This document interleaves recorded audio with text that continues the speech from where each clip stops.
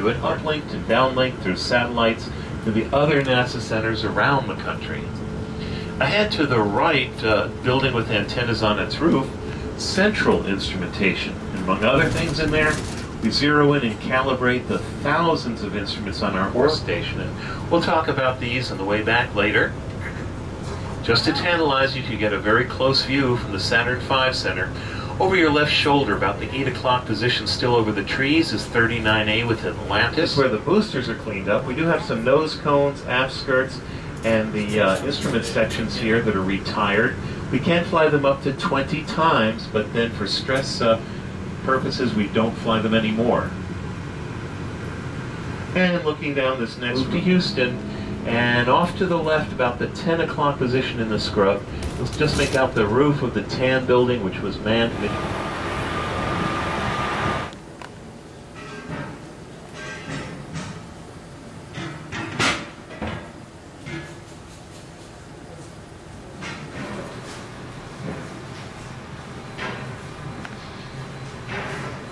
Part of the ceiling, they tried to build this blockhouse as strong as possible. Part of the ceiling is 8 feet thick, steel reinforced concrete. The walls are 2 feet thick. Okay, here we have our little monkey couch. This is the capsule that we put the monkey in to go up into space. Now, why do we want to do that? You know, back in the early days of our space program, we had no idea what a weightless condition would do to the human body. For all we knew, your heart would stop, or maybe you couldn't breathe.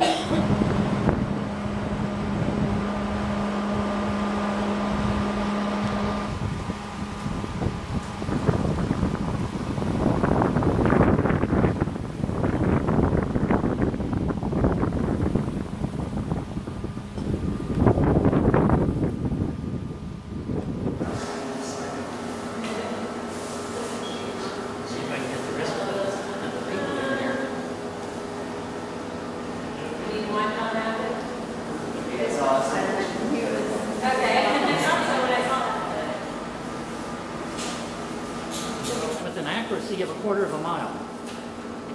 Now, remember, this is back in the 40s and 50s, no transistors. So how would you...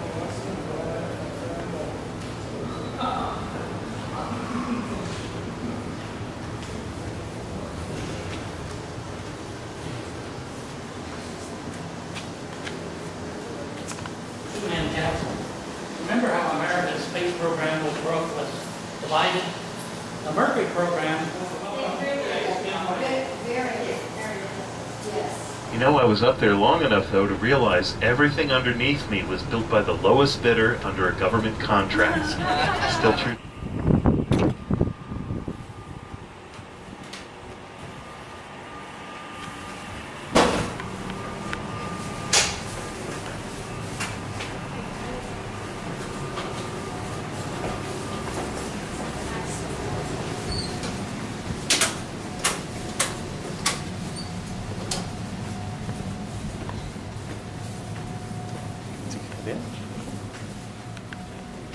Firing console.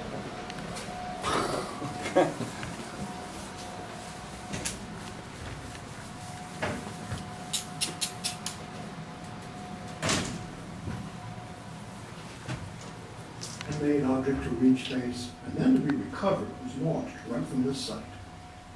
It was a different world when we gave Alan Shepard his history-making ride to the edge of space, and it was right up to the minute before launch.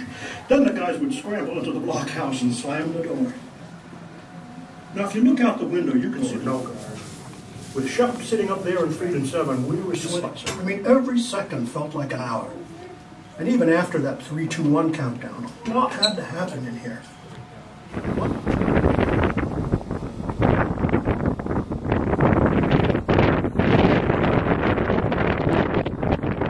We'll show you. We test-fired Polaris missiles off the ground into the water before being deployed. The second stage is large as the first, man-rated. You'd have a Titan II that launched our two-man Gemini craft. Put some solid boosters on, you'd wind up with a Titan III, and really big solid boosters, a Titan IV. And the last Titan IV, let's practice. And up in front to the left, a long white bullet of a Minuteman I missile. Now these were actually deployed from underground silos, much as the Titan IIs were. launching over the poles to retaliate for an attack from the Soviets. We first tested this idea out, though, by Cape Canaveral's ocean side. We'll show you where some of those silos are out here later. And of course, since we've been getting some rain out here, they're starting to look like chia pets, too.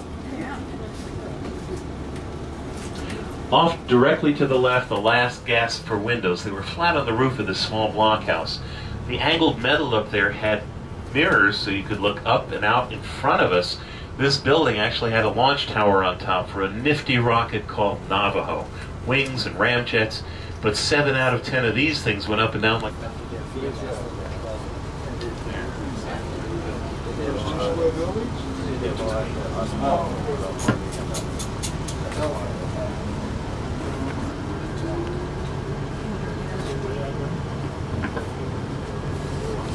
The white upper area of the tower itself is the clean room for the upper stage, the GPS satellite when they put it back on, keeping birds and dust and sand out.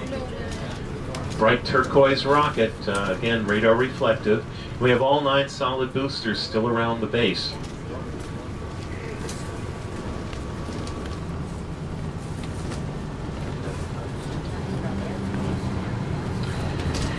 Now, the brick building by the base of the lighthouse is where they had the original casks of whale oil and kerosene. The lighthouse keeper's home was lost when it became an Air Force station, and this is the only lighthouse in the U.S. roads. Exhaust ports. We were trying anything that worked back then, and a lot that didn't. Now, directly ahead of us, down the straight road where we're not allowed to go, is where it began. July 1950, Complex 1, 2, 3, and 4.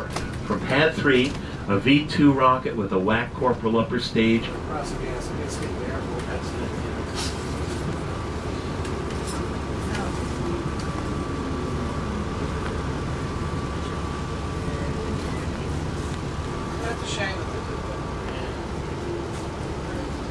And that was redone in 2000. Ahead of us, there's the concrete ramp coming up from the right to the left, the railing still up there shining. Now, nobody would be sitting on top of the blockhouse at launch, even if you didn't like them. This was for visiting dignitaries between missions.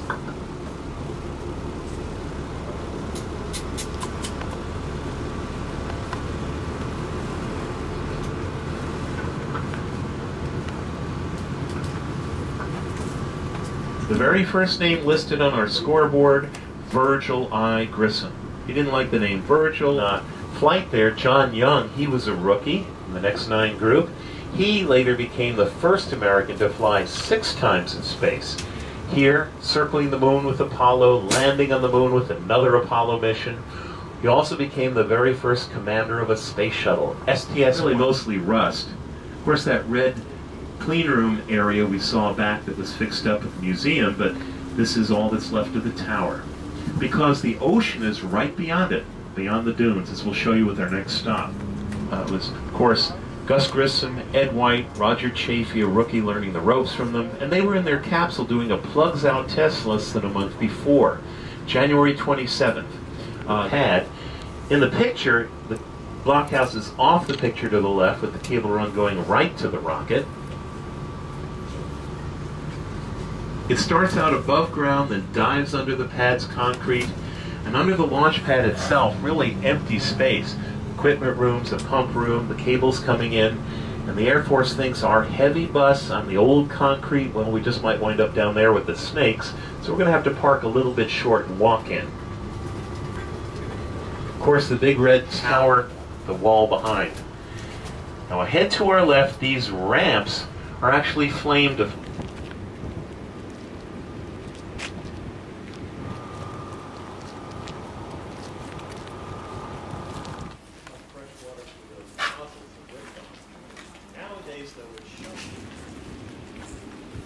On the day of the fire, the only other astronauts that were here was the backup crew to Apollo 1. Wally Schirra, Walt Cunningham, Don Isley. They were actually at the headquarters in October of '68. And you can still see the burn marks in the fire bricks. Left side deflector that was over here back there. Are there any questions that they don't answer? Just anything so far. You didn't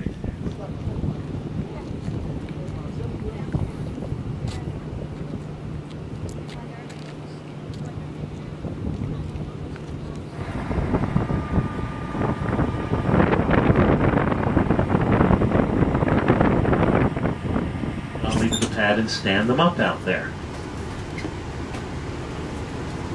Now this used to be Boeing, but to save even more money, Boeing and Lockheed Martin Bullitt was in there with his staff.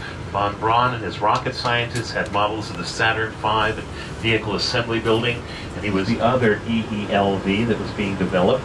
They figured the Delta Force sort of type, of course, appearing out of the bushes there, big mass standing by itself. And those, that is Pad 40, where we launched Titan 3s and 4s, and a lot of history over there.